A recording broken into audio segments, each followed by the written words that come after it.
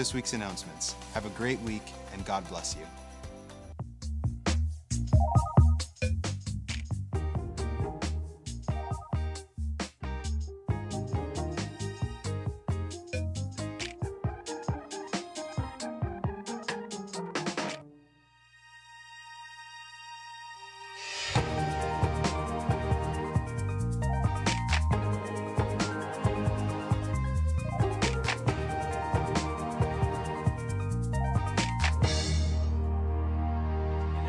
It is so good to see everyone on this beautiful day. Hello, my name is, in case I didn't introduce myself yet, my name is Eric Bucci, and I'm the lead pastor here at Cornerstone Church. And I also want to welcome everyone that's watching us online, wherever you're located. I just want to let you know something, how much God loves each and every one of you.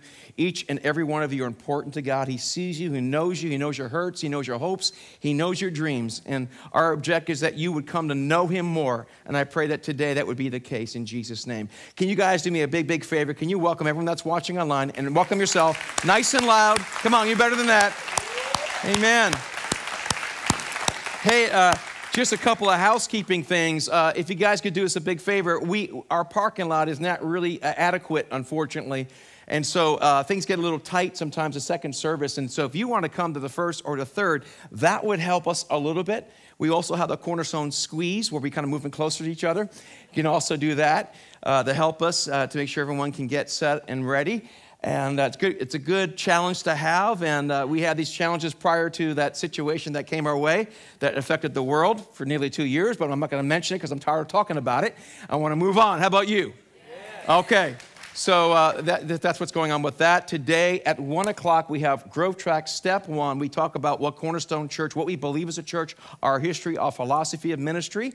And if you'd like to, you become a member, or you can just find out what we're about and kind of kick the tires before you would want to commit to being a part of this church. That's at 1 o'clock today. We have childcare and a full meal, a good meal too.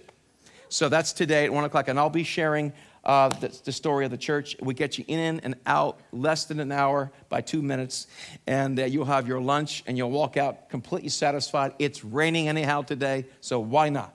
All right. So today we're talking about it's complicated. We're gonna one more week we're gonna have about complication, and next week we're gonna learn how to have a good marriage. How many of you like to change your spouse?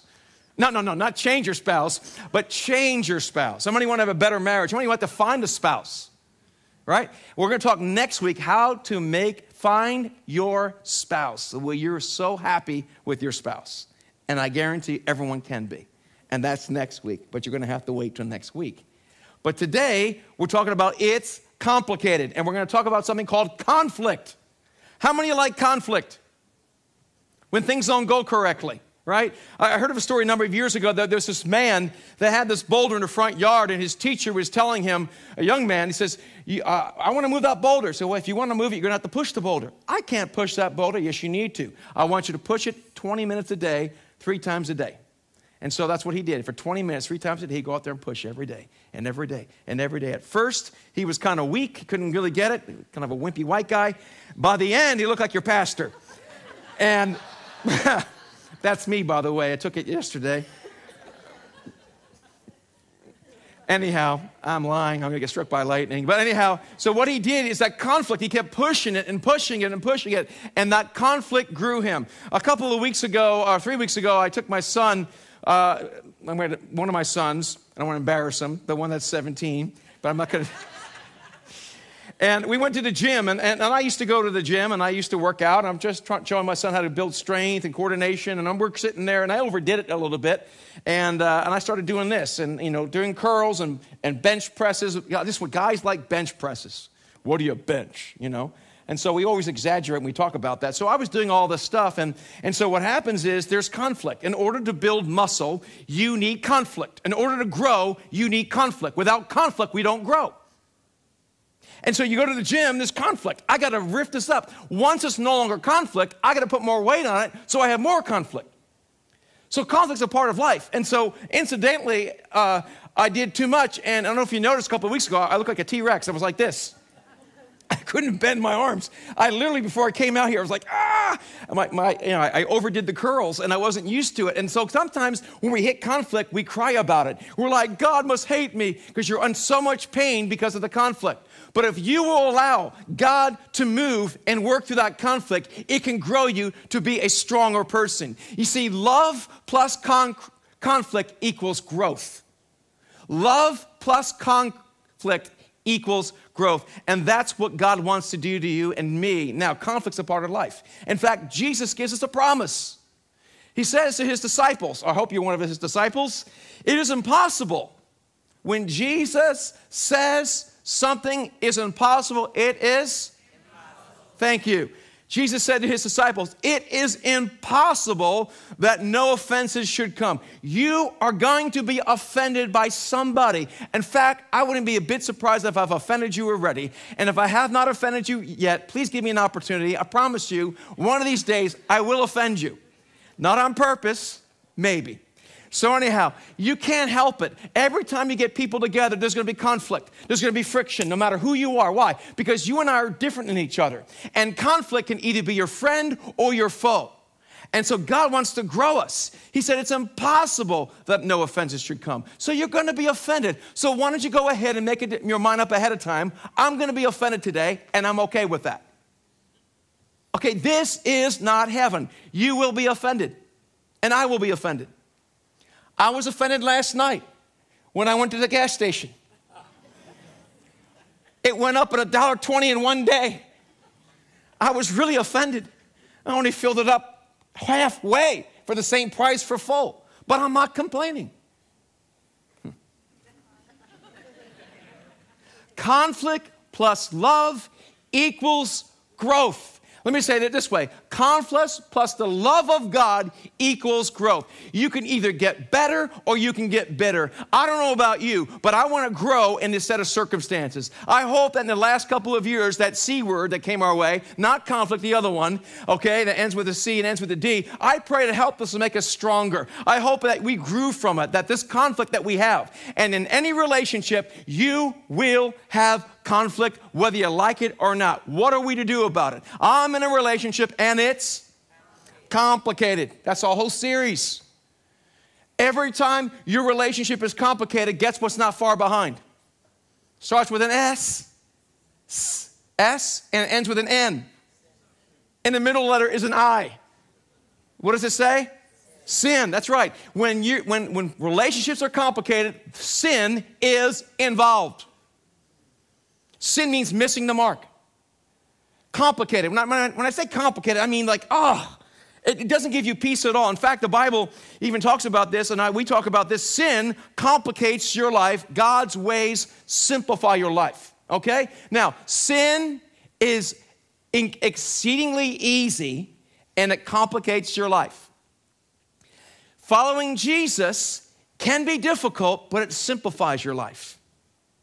And when it's simple, it means everything works the way it's supposed to work. God is not a complicated God. He's profound. He blows your mind, but he's not complicated in the way like, it doesn't make sense. It's chaos. There's no chaos in God. Some of you believe you came from glue, were in the zoo, and now you're you. No, we don't believe that. We believe God is a God of design. We believe God created the heavens and the earth. We believe that everything there is, there's order. If you study science and you look into science, there's order. There's no such thing as disorder. Everything works together. What's disorderly is our minds can't figure out God's order. So God is full of truth. He does not complicate. He simplifies our life. In fact, I'll say it this way. Jesus makes life extremely simple. He does. He tells us to do two things. If you and I would do two things, everything in our life would change radically. Our relationships would change. Our money situations would change. Our health would change. And let me tell you, our world would change. You know what it is? Love the Lord your God with all your heart, your mind, your soul, and your strength. And love your neighbor as yourself. All the law of the prophets are on that. In fact, a Pharisee said, I was reading the other day in the one-year Bible that we're reading through, he said, well, all the law of the prophets are done. It's more important than all the sacrifices. And Jesus says, you're not far from the kingdom.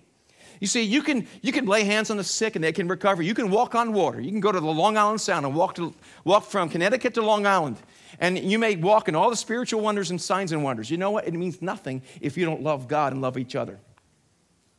Am I saying that the signs and wonders are not important? No. But compare to loving God and treating each other the way you want to be treated, who cares about the rest? And that's what Jesus says. So, is that not simple? I mean, you can ask yourself the question, am I loving God in this situation? Am I loving my neighbors myself? So we can all go home now. We're done. No, stay. Okay. Jesus makes life extremely simple. Now, we're going to ask ourselves the question, conflict's going to happen, all right? What causes the conflict? What causes the trouble that you and I have? What causes the problem in marriage? What causes the problem in relationships? What causes the problems in church between employees and employees and employers? What causes conflict between countries? Well, right here it tells us what causes quarrels. Here we go. And what causes fights among you? You want to know, everybody? Here we go. Is it not that your passions are at war within you? I think right now there's a guy right now in Russia who has a lot of passion to bring the motherland of Russia back to the days of the czars and the Soviet Union, and he's got passions. I want to be powerful, right? And you do the same thing. Maybe we don't have countries, but I want to have my way. I want to watch what I want to watch. I want to do what I want to do. Don't you tell me what to do. I am an American. I can do whatever I want to do, right? What causes your quarrels is that your passions are at war within you. And what's the war? You want to know what the war is? This is the war for Vladimir Putin, and this is the war for you on the way to church this morning for some of you had. Now, how can I say that? Because invariably, how many know what I'm talking about? Coming to church can be a war. Am I the only one that ever happened to growing up? With the kids screaming and everything like that? Okay. You guys are just more spiritual than the rest of us. So the first service kind of knew it, but you guys are more spiritual. So is it not your passions that are at war within you? You desire and do not have. All right, now we talked about this already. We talked about it several weeks ago. What's the first word babies say? Mine. Right? And they say it with a blood-curdling volume that would just melt your ears. Mine. And they are completely content until another boy or girl in the corner of the nursery pulls out a shiny toy. All of a sudden, the entire room has to have that. And it happens today with us as adults. The problem is, that's kind of cute, sort of. From my understanding, I hear that being a grandparent is fantastic. You enjoy all that, and then as soon as they do that, you hand them back. I don't have that luxury at this point. Maybe one of these days when I'm many years from now. Okay. You desire and do not have, so you murder. Right? I want to have Ukraine. I'm going to murder people. I want this. I'm going to murder you. I'm going to maybe not murder you physically, but I'm going to murder your reputation. I'm going to knock you down so I can get that promotion. I'm going to make that girl who thinks she's so popular in school. Yeah, you should see what she does. Oh, and she's so fake. I'll show you what she's really like. And I want to be more popular than this person. And I desire, let me tell you what she's really like. Let me tell you why that church is growing across the street after all. They're not preaching the Bible. And all that kind of stuff we do. We try to murder each other with our words. And maybe we don't murder, but the same process is there. You desire, do not have, so you murder. You covet, and that's part of the 10 Commandments, right? Thou shalt not covet thy neighbor. You covet. I want what you have. I want to have well-behaving children. I want to be in that college. I want to have that job. I want to be like you. I want to be skinny and wear nice clothes like you. I want to have this type of church that you have. And what we do, you covet and cannot obtain. So you fight and you quarrel. This is what happens in a marriage.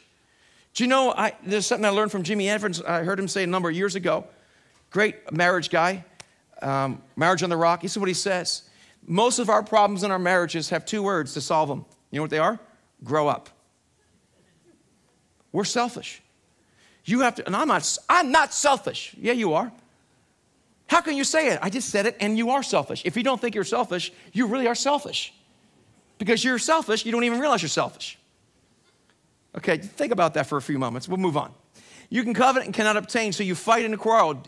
You do not have Because you do not ask. Ask who? You ask God. Where does every good and perfect gift come from? God. Where do all blessings come from? God. So God is my source, not somebody else. You see, you and I compare to each other all the time. It will drive you crazy. So love overlooks the wrongs that others do. The law doesn't. See, you and I, let me just stop here for a moment and mention something. We like to compare ourselves to other people. That causes perhaps more trouble than anything else in our lives, is comparing what you have compared to what I have. Either I get conceited and think I'm better, or I feel I'm less than, and I have to knock you down to get what you have. And it even happens with the disciples. They compare each other. Who's the better disciple? And what you and I need to do is become witty. In the end of the book of John, Peter was there being restored by Jesus before Jesus went into heaven. And Jesus told Peter, hey, Peter, when you were young, you went where you wanted to go. But when you get older, you're going to be taken where you do not want to go, indicating the type of death he would have. And then Peter, like a good Christian, like an apostle of the faith, said, what about that man? What is that to you? That's witty. What is that to you? You follow me. Whether he remains or not, that's not your problem. You follow me. The problem that you and I have is not that we care about our brother and sister so they do well, but we care because we compare. We care because we compare.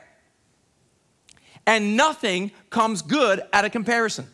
It causes untold suffering. I'm telling you, it causes untold suffering. Stop comparing. You follow God. You ask God what you want. The Bible says you have not because you ask not. And when you ask with the wrong motives, that you would spend it on your own pleasures. So I got to ask God, God, I'm asking for this situation. And ask God, is my heart right? Is my mind right? Are my motivations correct? Is my motivation correct?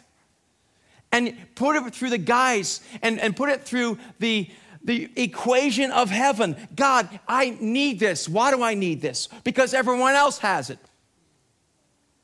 I hope you're following me, everybody. This is what happens. You have not because you ask not. And when you do ask, and I ask, we ask with wrong motivations.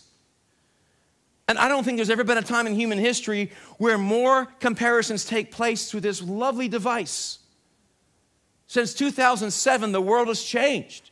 When that iPhone came out, it's wonderful, but we compare. You know what I'm talking about, everybody? We're constantly comparing ourselves. And you are so depressed when you look at other people because you can't measure up after they spent 8 hours trying to find a selfie that works. Okay? You do not have because you do not ask. So, love overlooks the wrongs that others do because you realize how much God's loved you. Now, how do we deal with this situation today? Okay? Proverbs says this in Proverbs 20, verse 3. How do you handle conflict? Here it goes. Avoiding a fight is a mark of honor. Only fools insist on quarreling. Sometimes the best thing to do is to up. Okay? That's it. All I'm going to say. Just up and put the first part there. All right?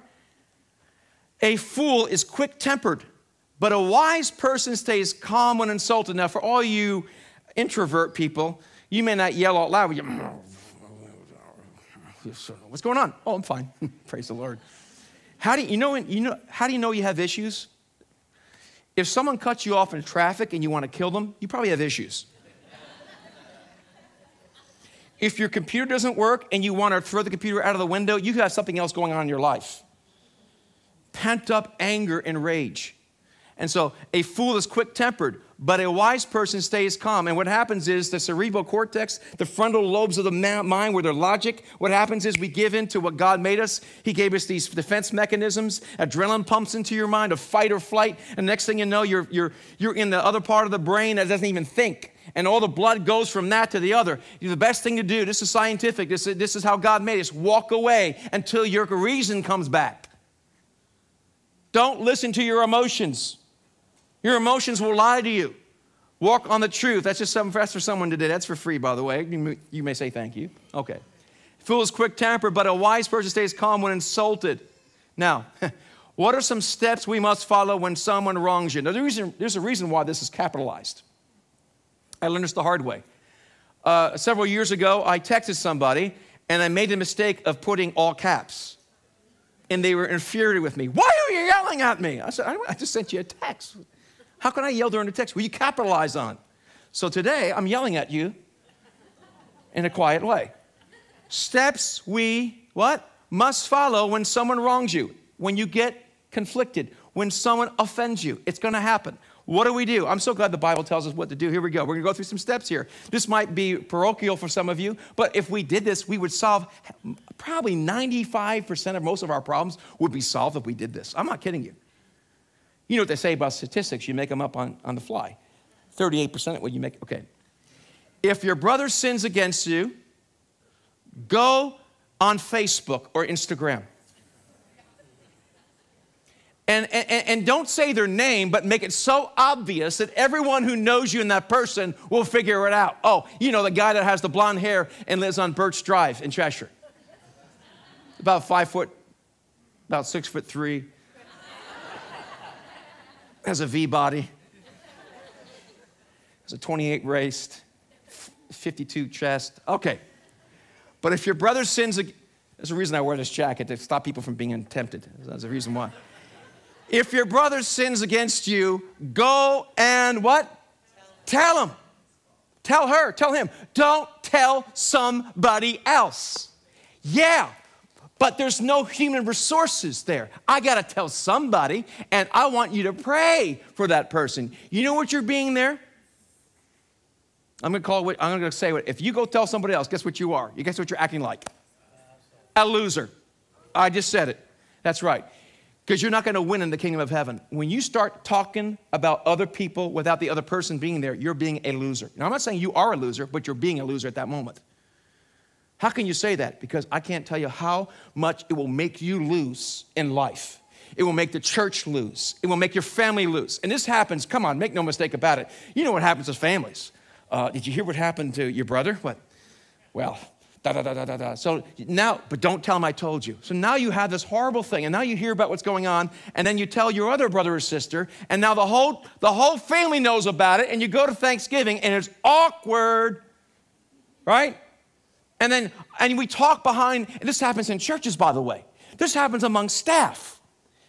He just left. Good, we tell you what's happening. But we're just, you know, it's important that we talk about this.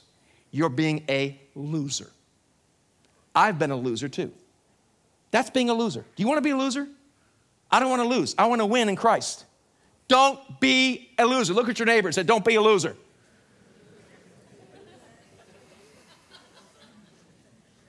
If your brother sins against you, go tell him his fault between you and him. Notice, what does it say? Alone. Now, this comes from Bucci 3:17. Can I quote you on that? So when someone comes up to you, did you hear what happened to, I'm going to use Allie, my friend in the back. Did you hear what happened to Allie? Someone comes up to me. What? Well, you know how Allie is. I stop right there. Stop. Can I quote you on that? What do you mean? Well, I'm going to quote you that you said that about Allie. Oh, no, you don't do that. Well, I don't want to hear it then. So, I want to do a little exercise with you today. I'm going to say something about Allie. And I want you to say back to me, Allie, just raise your hand. Everyone knows who you are. Come on, look at Allie in the back. He's awesome. Come on. All right. Did you guys hear about Allie? Okay. This is so parochial. No, I want you to remember this. Can I tell you what happened to Allie? Okay, one more time. Can I tell you what happened to Sandra? No, come on, together now. Okay, now, when someone comes up to you and wants to tell you something about somebody, it's between you and me, say this. Now, that will stop them in their tracks. How you like that one? Bucci 3:17. You can quote it. Amen. Amen. I have my own Bible. Praise the Lord. It's real thin. Real easy. Can I quote you on that? We need to take personal responsibilities. Don't be a loser. I'm just telling it like it is. This will make you lose. This brings abuse. And God just folds his arms and goes, I want to bless them, but we need to move forward. Now, there is this conspiracy going on. There's this group of people. We don't know who they are. But people say all the time now, they go, you know what? They say, I don't know who they are, but they're amazing because they have the answer to everything.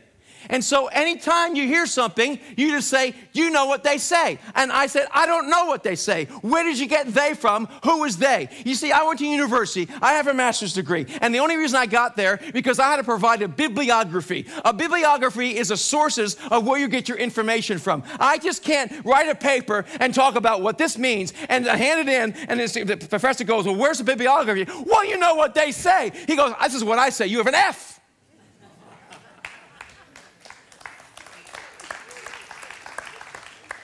The greatest thing I learned in education is I don't know a lot. And I had to verify what I quote.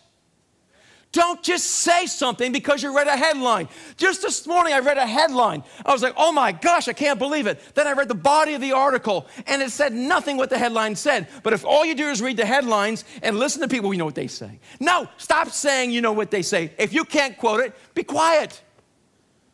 There's this group, and something about they say. When you say they say, it gives you an opportunity to put your spin on it. What you know what they say about that? And then you put your little opinion on it, and you blame they. And it's so amazing because you can't find who they are. You want to talk about a conspiracy? This is a conspiracy. They.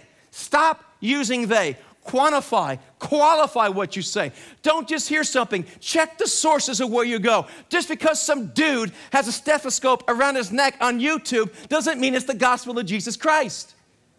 Just because someone heard something, I heard a doctor say. There's a lot of doctors out there that are not even doctors. Just because we know what the Bible says, well, quote it for crying out loud. Find it. Verify, don't vilify. Verify, don't vilify. Stop saying they say. Is that clear? Okay. Find it where, this is like college 101. Writing a research paper 101. You need to find out what you're talking about. People give me news articles. It says ABC Go. I never heard of that before, but it had the same thing as ABC News, and it was a bogus story. Crazy story about pedophiles in the government. I mean, it's insane. I'm like, what, are you kidding me? Where'd you get this from? Or it's in the article. That's stupid. Verify. Verify, verify, find good sources. Why am I being so passionate? Because there's a lot of lies circulating around everything. You need to make sure what you're saying has been backed up. Because a lot of people say a lot of things. I've used this example before. I'll use it again. I heard of a pastor friend that he was preaching at a youth convention, and he was preaching his heart out, and there was this youth leader in the back that was just, had no decency, was talking, and you could hear him talking. Believe me, when you're up here and you're trying to talk, and it's really annoying. And I may smile and say, bless you, Lord, but meanwhile, I'm going to go on the side, Lord, take him down. Anyhow, so anyhow, this guy's really irate, and he tried to see him, and he couldn't get to him in time. He says, I'm going to, tomorrow. So he gets up the following morning, rushes down to the mess hall, whatever you want to call it. It usually is a mess hall. He wants to get his coffee, and someone says, did you hear what happened to Jack? What happened to Jack? Well, his parents were in an automobile accident. They're in intensive care. They're almost dying. It's like, oh, my Lord, I didn't know what was going on. Don't vilify. Verify first what's going on. Don't assume you know everything. You're not God. Neither am I. Is that clear, everybody? I hope we understand this. Amen. If your brother sins against you, go and tell him his fault between you and them alone. Most of the problems will be solved right here if you take responsibility. Now, what did I say already? Did you hear what happened to Allie? One more time. Okay, I want you to make that part of your vernacular. That will stop people in their tracks. Okay, I'm starting to use it. And you can use it on me, by the way. Sort of. Okay. You and him alone. If he listens to you, which is a phenomenal thing, you have gained your brother back. Okay, now what happens if he doesn't listen or she doesn't listen? But if he or she does not listen, take one or two others along with you, that every charge may be verified. That means established. By the what? by they say. No, evidence. You need evidence of 2 or 3 witnesses. Go to the person. They don't listen, take 2 or 3 with you that are credible. What happens after that? If he refuses to listen to them, tell it to the church. Go to the church leadership, all right?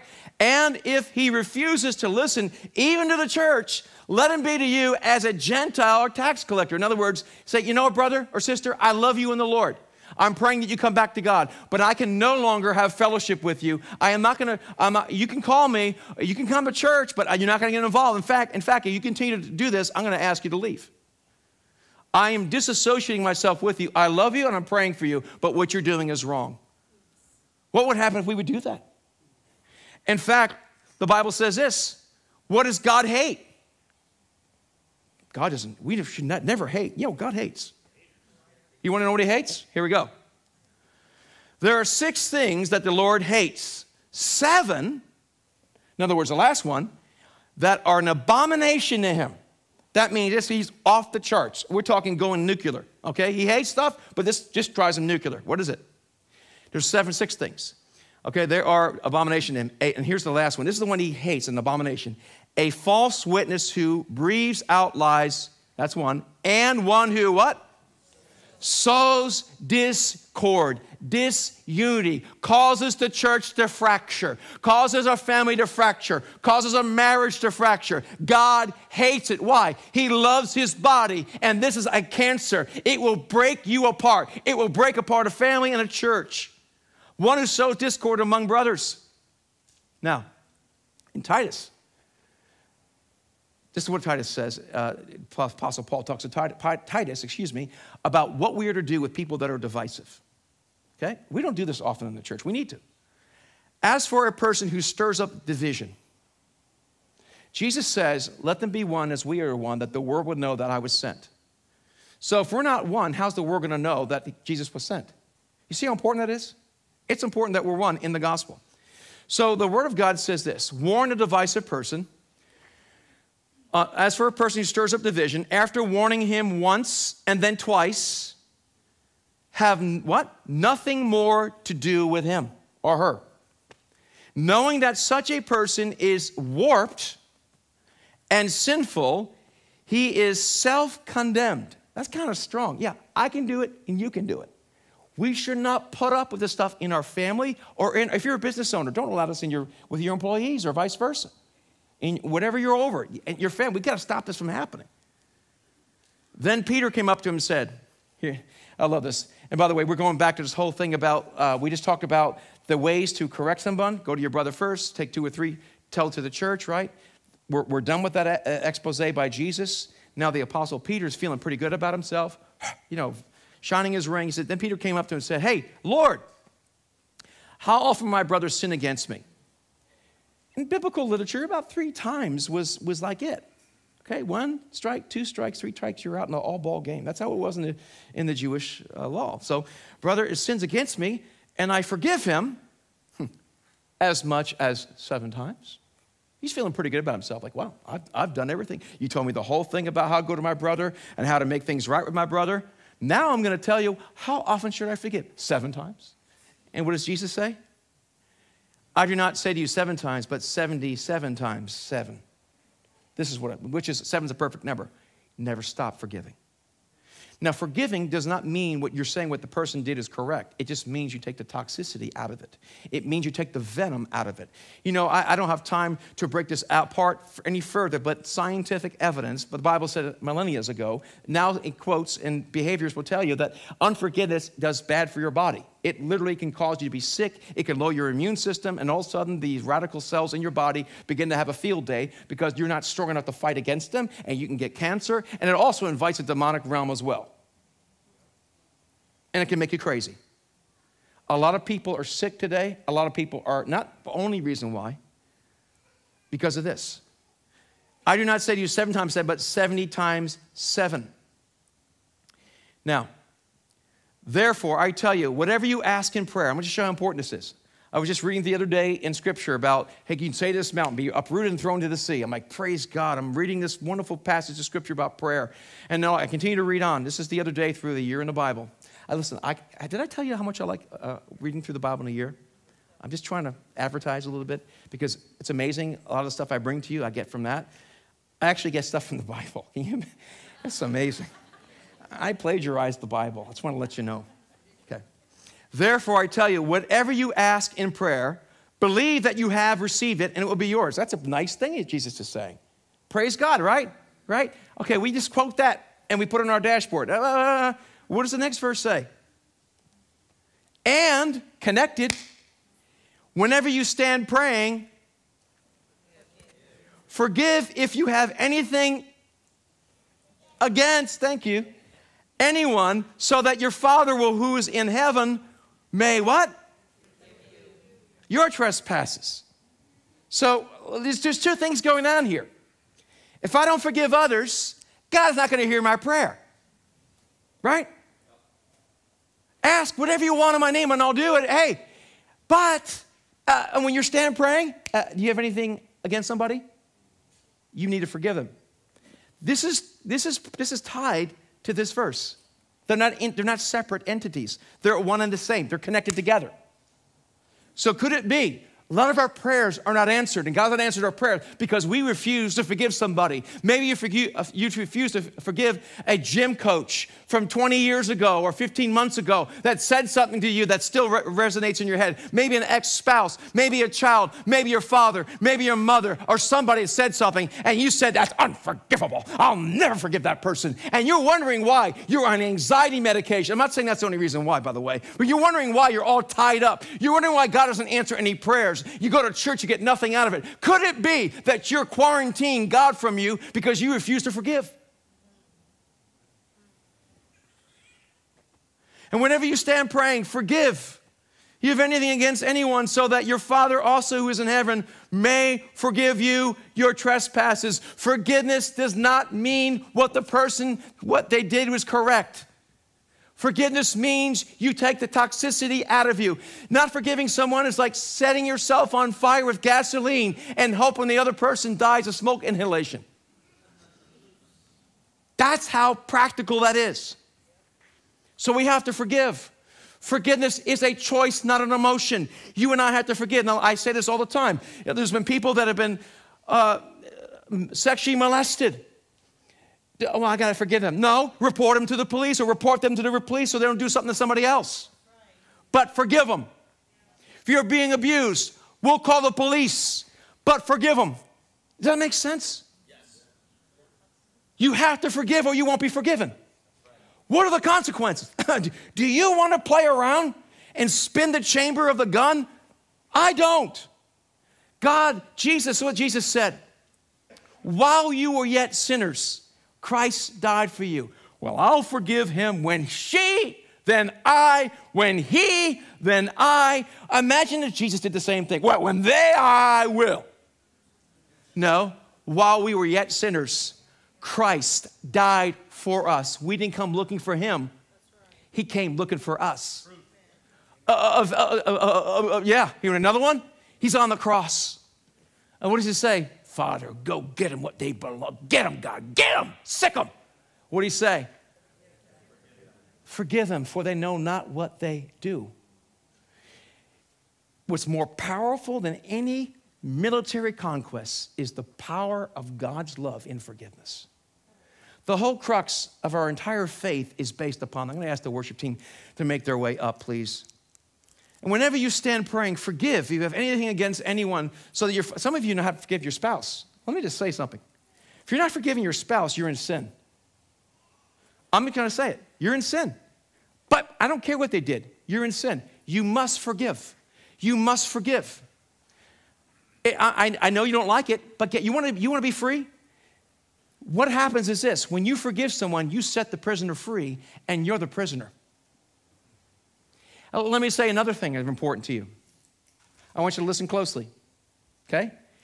You'll never have to forgive someone more than God forgave you. Let me say that again.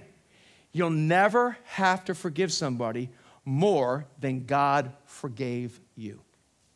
If you don't forgive, God won't forgive. I could go on and on, but I'm not going to right now. You see, forgiving each other as the Lord has forgiven you, so you also, what? Must forgive. Love looks past their behavior to the pain in their lives. You know, often people act a certain way because of what has happened to them. I want to just go ahead and really nail this down today, okay? This is not playing around. What about this mamby-pamby Christianity? This is not mamby-pamby Christianity. This is God, this is serious stuff. We love him because he what? Because he first loved us. Hello? Not because we loved him first. If someone says, I love God, I lift my hands in church, I pray, I speak in tongues, I cast out devils and prophesy. If someone says, I love God, and what? He is a what? For he who does not love his brother whom he has seen, how can he love God whom he's not seen? Okay, hence, if you don't love somebody else, you hate somebody else, you cannot love God. How can you say, the Bible is very clear about this. So, do you hate anybody? Or how about this one? Do you hate yourself? You think that's noble? It's not. It's not noble to hate yourself. I'm no good. Yeah, I agree. I'm not good, you're not good. But you're not supposed to hate yourself. You know why? Because God loves you. How dare you hate yourself? It's sin to hate yourself. And some of you are cutting yourself. Some of you are abusing yourself and starving yourself. Some of you are doing things to yourself destructively because you hate yourself and you think God hates you. God does not hate you. God loves you. I don't know what God you're worshiping. That's not the God Jesus said on the cross loves us. He does not hate us. It's not godly to hate yourself. You need to love yourself because God loves you. But you never can love yourself until you love God. And when you love God, you'll be able to love yourself and you'll be able to love other people. So the first step to everything is Jesus. Have you given your life to Christ? This is some serious stuff. This is not joke. This is like life and death stuff. Have you given your life to Jesus? If you were to die right now, if you were to walk out of here, and God forbid it was like a mortar went off, like it is in Ukraine, and you were to be blown up, how can you? Well, this is stuff going on. Could you would you feel confident to meet Jesus in heaven and say, I'm good? If you can't answer that question, I suggest you get right with God today. I'm going to ask you to bow your heads and close your eyes just for a moment.